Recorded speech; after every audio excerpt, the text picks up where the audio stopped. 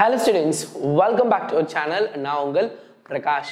அதாவது கெமிஸ்ட்ரி 15 பாடம் இருக்கு, இருந்தாலும் 2 நாள் தான் சார் இருக்கு. எனக்கு கொஞ்சம் மனசு நெருடலா இருக்கு சார். ஒரு இம்பார்ட்டண்டா இருக்கக்கூடிய ஒரு சில லெசன் சொன்னீங்க அப்படின்னா அது நான் ரொம்ப நல்லா படிச்சிருக்கேன் சார், மீதி இருக்கிறதையும் நான் படிச்சிடுறேன் அப்படின்னு. என்னை பொறுத்த வரைக்கும் எல்லாத்தையும் படிக்கணும், ஆனால் ஹைலி ப்ரிஃபரபிள் இந்த லெசனில் பார்த்தீங்க அப்படின்னா கண்டிப்பான கேள்விகள் இருக்கும்.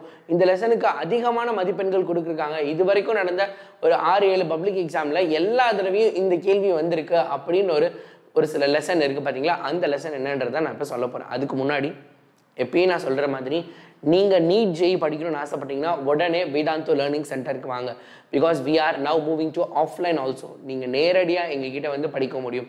நீட் ஜெய் போன்ற செம்மையாக சூப்பராக மாடர்னைஸ்டு கிளாஸில் படிக்க முடியும். உடனே இந்த நம்பருக்கு கால் பண்ணுங்கள்.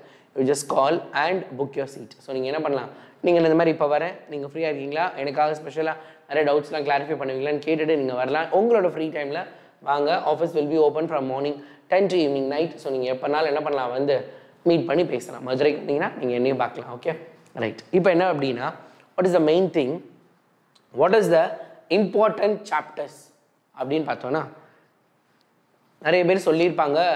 இருந்தாலும் நான் சொல்கிறது கிளியர் கட்டாக என்ன அப்படின்னா வித் ப்ரூஃபோட நான் சொல்கிறேன். நீங்கள் வேணால் ப்ரீவியஸ் இயர் கொஷின் பேப்பர் எடுத்து பாருங்கள்.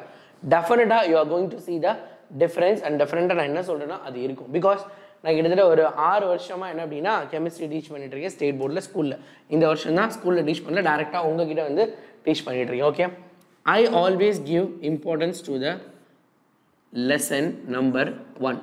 இது ஏன் லெசன் நம்பர் 1 அப்படின்னா, இது லேட் ப்ளூமர்ஸ், ஆவரேஜ், டாப்பர்ஸ் 3 பேருக்குமே பொருந்தக்கூடிய ஒரு லெசன். இந்த லெசன் என்ன அப்படின்னா எல்லாருமே டெஃபினட்டாக படிக்கணும். நிறைய பேர் இந்த லெசன் மேலே ஓவர் கான்ஃபிடென்ஸில் இருப்பீங்க, அதை தூக்கி எறிஞ்சிருங்க. இந்த லெசனை எத்தனை தடவை பரீட்சைக்கு போகிறதுக்குள்ள படிக்க முடியுமோ அத்தனை தடவை படிச்சிருங்க. முடிஞ்சால் ஒரு 3 தடவை இந்த லெசனில் இருக்க எல்லா கொஸ்டினையும் படிச்சிருங்க. That is very important. Okay, because இந்த லெசனில் இந்த டெஃபினட்டாக உங்களுக்கு 7 மார்க்குக்கு கொஸ்டின், 7 மார்க்குக்கு கேள்விகள் கேட்கப்படும். அடுத்து நான் என்ன லெசன் சொல்லுவேன்னு இன்னும் யாரெல்லாம் ரெகுலராக ஃபாலோ பண்ணுறாங்களோ அவங்களுக்கு ரொம்ப ஷியோராக தெரியும். That is going to be a 10th lesson. You can get around 11 marks maximum. In case if you are lucky we can get at 12 marks. டேரெக்டாக ஒரு 5 மார்க்கே வந்திருக்கு ஒரு போன வருஷம். இன்டர்மீடியட் காம்பவுண்ட் ஃபார்மேஷன் தெரியும், இடைநிலை சேர்மம் உருவாதல் கொள்கைன்னு 5 மார்க்கு கேள்வியே டேரெக்டாக கேட்டிருந்தாங்க. ஒரு 5 மார்க், ஒரு 3 மார்க்கு, ஒரு 2 மார்க்கு, அதுக்கப்புறம் ஒரு 1 வேர்டு. ஒரு வருஷத்தில் பார்த்தீங்கன்னா 2 மார்க்கில் கேட்டிருந்தாங்க அல்டிமேட். ஸோ 11 கண்டிப்பாக வந்துடும், இல்லைனா 12 வராது. 12 சான்ஸ் 11 தான். ஸோ 5 மார்க்ஸ் கேட்டால் 5 + 3 + 2 + 1 இயர்ஸ் ரைட் 11 மார்க்ஸ் வரும் ரைட்டா. அடுத்து top important is 5th lesson. 5th லெசனில் IUPAC name, coordination oxidation number, coordination number இதெல்லாம் கண்டுபிடிக்க தெரிஞ்சிருக்கணும். கண்டிப்பாக அதுலேருந்து ஒரு சம் வரும். இந்த லெசன் 10லேருந்து 11 மார்க்கு. இந்த லெசனும் கண்டிப்பாக இந்த லெசன்லேயும் 10லேருந்து 11 மார்க்கு உங்களுக்கு கேள்விகள் நிச்சயமாக கட்டாயமாக இருக்க போகுது. அடுத்து நீங்கள் படிக்கக்கூடிய லெசன் என்ன அப்படின்னா லெசன் 14. இந்த லெசன்லேருந்து 7 மதிப்பெண்களுக்கு கேள்வி கண்டிப்பாக வரும். அடுத்து நீங்கள் படிக்கக்கூடியது என்ன அப்படின்னா லெசன் 6 and 7.